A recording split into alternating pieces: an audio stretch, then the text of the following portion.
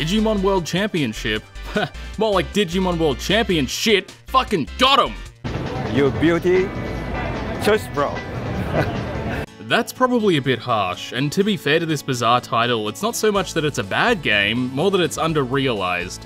The concept is great, however it constantly stumbles over awkward, clunky design and a general lack of things to keep you occupied. Sounds exactly like a mobile game, right? Well, yeah, if this were featured on the modern app stores, it'd be a blast. Furiously tapping your furry companions for 5 minutes a day as you wrestle with your colon would be quite an enjoyable experience. Unfortunately, it was released on the Nintendo DS in 2008, so wrong place, wrong time, I guess. Oh well, no point crying over spilt potential now, let's get into it. Digimon World Championship is a virtual pet-style game, which features an overhead perspective, the ability to care for multiple monsters at a time, and that's about it. It's really just an advanced Tamagotchi with a touchscreen and a rechargeable battery. All of the enjoyable adventuring elements from the other VPET RPGs are entirely absent, which means that this game consists of all the work and none of the payoff. You'll go on no grand adventures, tackle no overarching narrative, and barely play the fucking game because it's largely automated. Every day feels the same as life endlessly rolls at you until it all starts to blur together into a hazy mess of feeding faces, wiping asses, and praying for your life to end as you watch the AI battle and hope to fuck your team wins. Whew! Caring, as it's been known to do, impacts what type of Digimon you end up with, and generally functions the same way as a fundamental part of every VPET RPG. A neat little change that I noticed in regards to Digivolution was that if you've unlocked a path to a specific Digimon before, and then fail to care for them in their next life, they will still ultimately end up as that Digimon. This guaranteed route to strong monsters got me through most of the game with little effort, as once I initially unlocked War Greymon, I could completely neglect my Digimans and I'd still end up with the same War Greymon in the end. It defeats the point of caring outside of the bare minimum required for keeping them alive, but also removes most of the tedious busywork inherent to short life cycles, which is a boon. There's been another cool tweak to the VPET standards, and that's how time functions. The game's structured around an ever-progressing calendar system which takes place over the course of what the game calls years, but are actually just sequences of 32 days. Contained within each year exist 4 seasons, each lasting 8 days, and they all have their own unique traits. For example, if you train during summer, your output is increased exponentially, but during winter, it's decreased. The days themselves are exactly what you'd expect, only significantly shorter. Sun goes up, sun goes down. It's a fucking day. 2 real-world seconds is the equivalent of 10 digital minutes, and much like any wholesome Christian household, the day begins at 7 and ends at 10 whether you like it or not, which means that a full day is 3 real-world minutes. It's generally a fair time allowance, but feels unnecessary, seeing as how it doesn't really affect anything. Sure, it seems inherent to this style of game, but given the fact that you can manually end days whenever you wish, it comes across as though it was put in place solely to give the illusion that the game has any sort of pacing. On days where I had a lot of things to achieve, the time allowance was too little, but on days where I had comparatively nothing, it felt like too much. While I don't think you can ever give a player too much time, especially since, as I said, you can end the day whenever, you certainly can give them too little. The time constraints often left my Digimon unfed, their cages uncleaned, or disallowed sufficient time to move sick and dying monsters to the hospital. In a game where a handful of care mistakes can quite literally result in a shit outcome, I don't think I need to stress the importance of this. With that said, I'm also horrible with time. Just look at my upload schedule.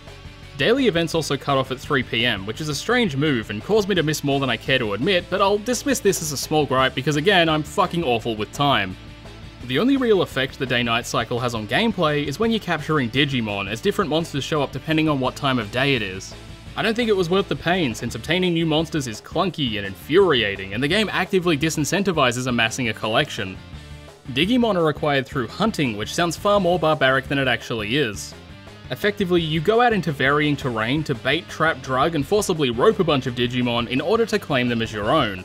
Now I know what you're thinking, and yeah, I said rope.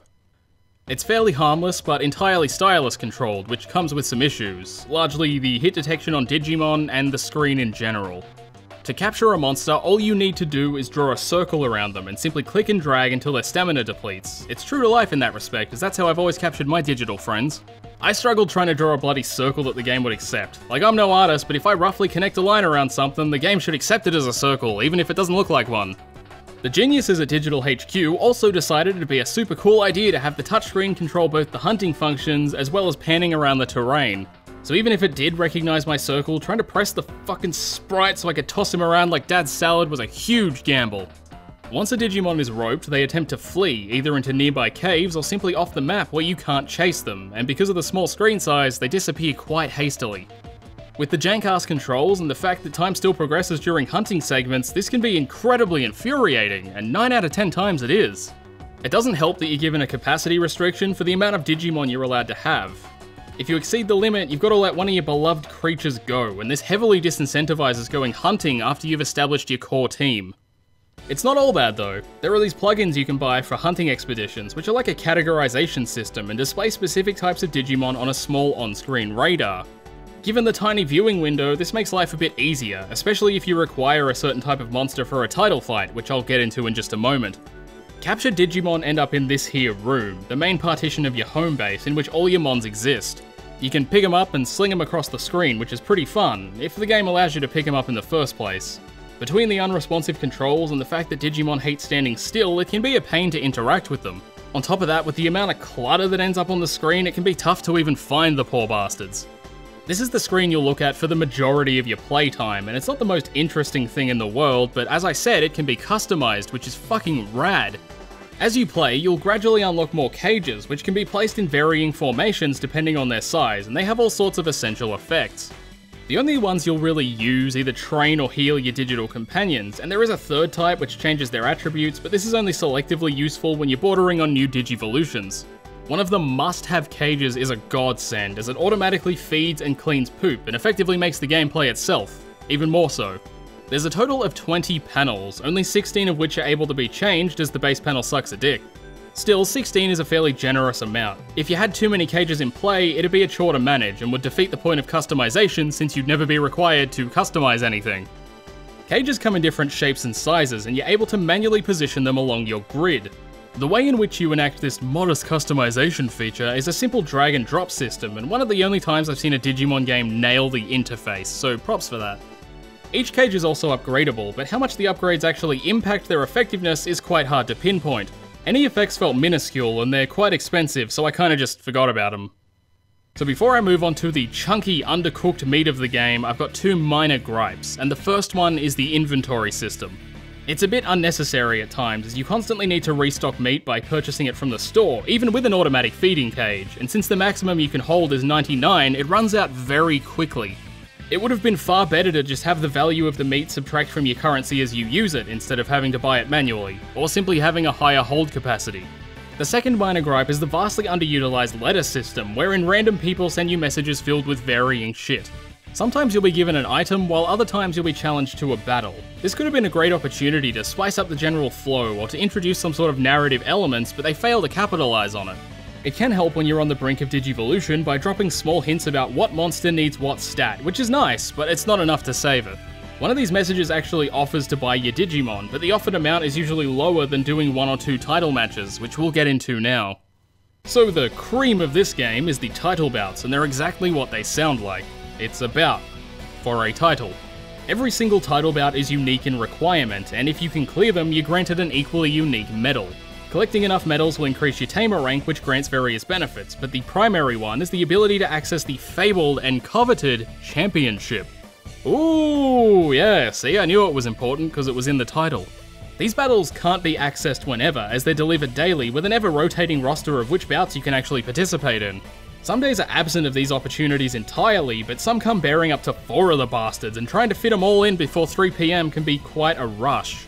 A calendar system does exist covering the upcoming year, and allows you to see which bouts take place on which days, which is a really neat feature if you want to plan ahead for whatever reason.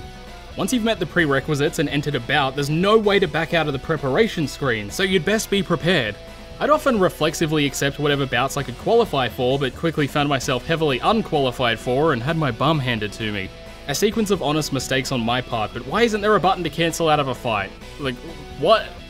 The preparation screen allows you to select up to 3 Digimon for any particular skirm. Some limit you to 1, but most allow you to select all 3. The only sort of customization or control of battle is found within the prep menu, with each monster having a selectable battle style under their sprite. There's normal, which effectively allows the Digman to do whatever they wish, like the good old days. There's special, which encourages them to use their ultimate attacks more, and then there's support, which increases their chances of using whatever support abilities they have. Other than that, the combat is entirely automated, so after this screen you cross your fingers, pray to whatever dream whale you believe in, and hope to fuck you win. There's not a lot to say about the combat itself. Occasionally changing one Digimon to support will edge out a victory, but other than that, it's supremely uneventful, with uninteresting sprites walking into each other until one of them dies. The title requirements also get overly specific later on, such as requiring 3 of the same Digimon, and with the low capacity to hold Digmans, this is far from ideal. With that said, it's not all bad, as medals are designed like the stars from Super Mario 64, where if you're a complete spurg like me, you can still beat the game because the developers put in excess. Once you've acquired enough spurg stars, you're allowed to have a crack at the championship. First, you've got to qualify by clearing 3 matches in a row, and then wait for the championship to roll around so you can do 5 matches in a row and win the game. Yep, that's the championship. More like champion shit. The championship only rolls around once every 4 years, which is 128 in-game days. If you miss it, or if your Digivolutions don't line up with the timing, then you've got to wait another 128 days. Yeah, it's a neat concept, but the lack of shit to do makes it super tedious. I spent 8 in-game years just smashing the end day button until my Monsters Mega Stages lined up with the championship. The Macho Man Randy Savage is not happy with your decision, yeah. Once you beat it, you get a fancy little credit sequence, and then you drop back to the cage screen as though nothing happened. However, as a reward, you can now manually control one of your Digimon. Yeah, it's a terrible reward. Fucking hate Digimon. This game was a mobile phone app released 10 years too early and on the wrong device. It features all of the worst, most tedious elements of the previous VPET RPGs with none of the payoff, and it's a chore to interact with.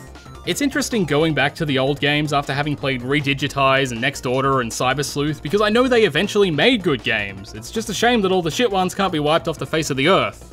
Oh well, could be worse. Could be Pokemon.